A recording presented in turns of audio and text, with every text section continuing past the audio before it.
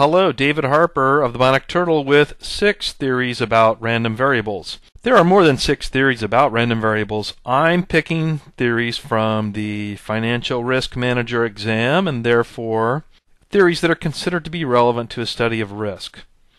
For a random variable, in an early tutorial I used the easiest example, the simplest example I could think of aside from a coin toss, which is a 6-sided die, a single 6-sided die.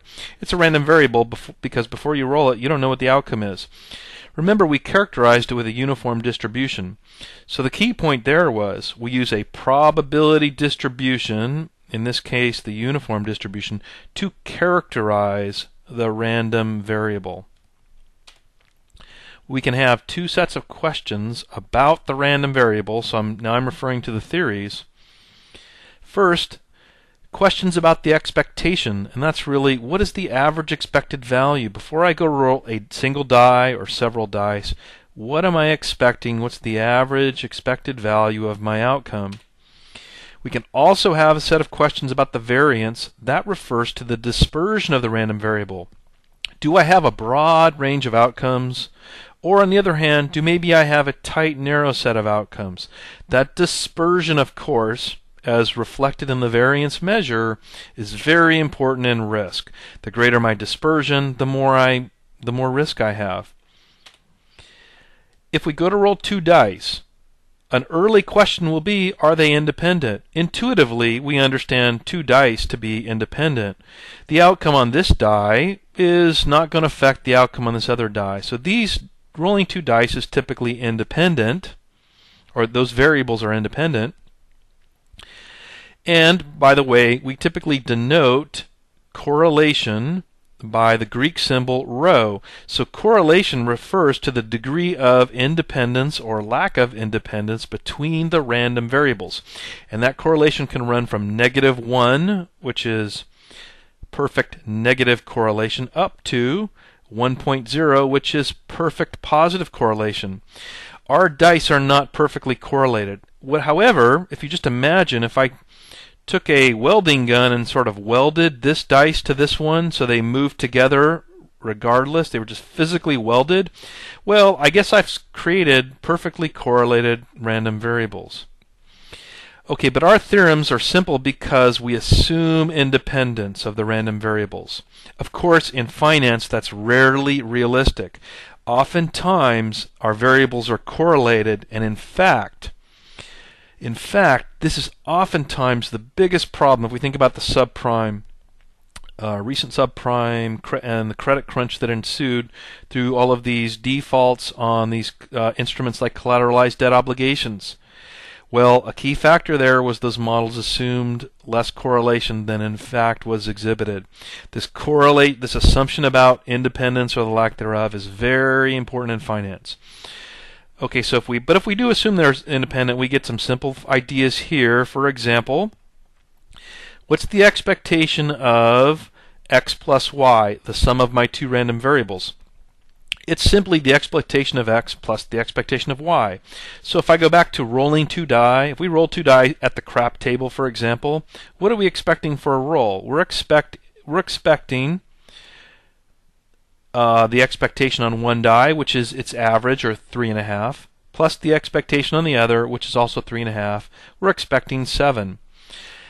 The key to that was independence. If they weren't independent, we would have another term out here.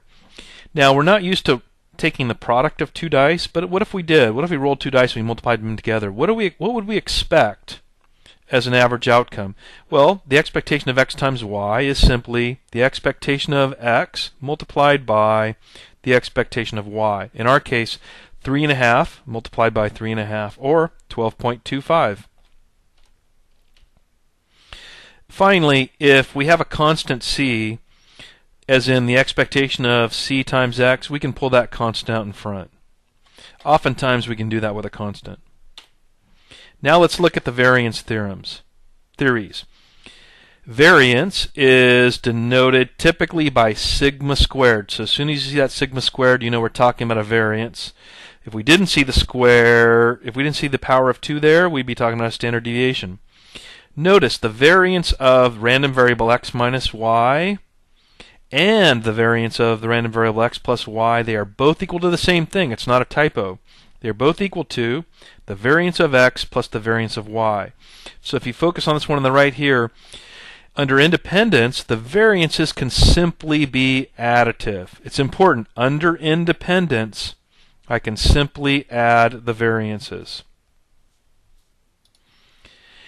The difference between the random variables is also, under independence, just the sum of the two.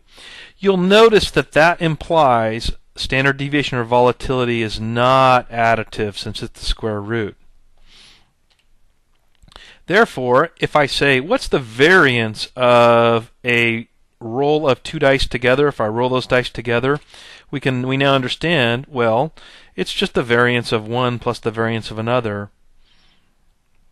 In our case, that'll turn out to be a little bit less than 6. And so here's the formula that is the most important in this brief tutorial, which we're almost done with. Here's the really important theory that I'd like you to take away from this. The variance of the random variable x is equal to this on the right, which reduces to the expectation of x squared minus the expectation of x quantity squared. That's the formula for the variance of a single random variable. Because it might be abstract, let's just work it out. And as the example, I'm going to use the 6-sided die. So a single 6-sided die does in fact have a variance, believe it or not. And so all we need to do is apply that variance formula that I just looked at here. We need to calculate the expectation of x squared and subtract the expectation of x quantity squared. And let's do the expectation of x squared first. That happens to be right here in the middle because I have 6 outcomes. We're talking about x squared, so for each outcome I need to square it. If I roll a 1, that's a 1. I square it. 1 squared is 1. What if I roll a 2? Then the 2 squared is 4. I roll a 3. 3 squared is 9. 4 squared is 16, 5 squared is 25, 6 squared is 36. Those are my 6 outcomes. Each one is x squared. What's the expected value of that? It's simply the average. Add all them up, I would get 91 divided by 6. The average or expected value of x squared is 15.17. Then I subtract the expected value of x quantity squared.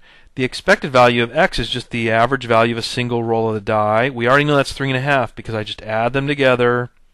1 plus 2 plus 3 plus 4 plus 5 plus 6 equals 21. Divide by 6. That's 3.5. Quantity squared. See how it's a little different? Here it's the expectation of x squared. Here's the expectation of x quantity squared. So that is our 3.5 squared. 15.17 minus 3.5 quantity squared gets out to solves out to roughly about 2.92. That's the variance of a single roll of a 6-sided die. So that's the application of this critical formula that I wanted you to remember. And that concludes the brief tutorial on the 6 theories of random variables. Thank you.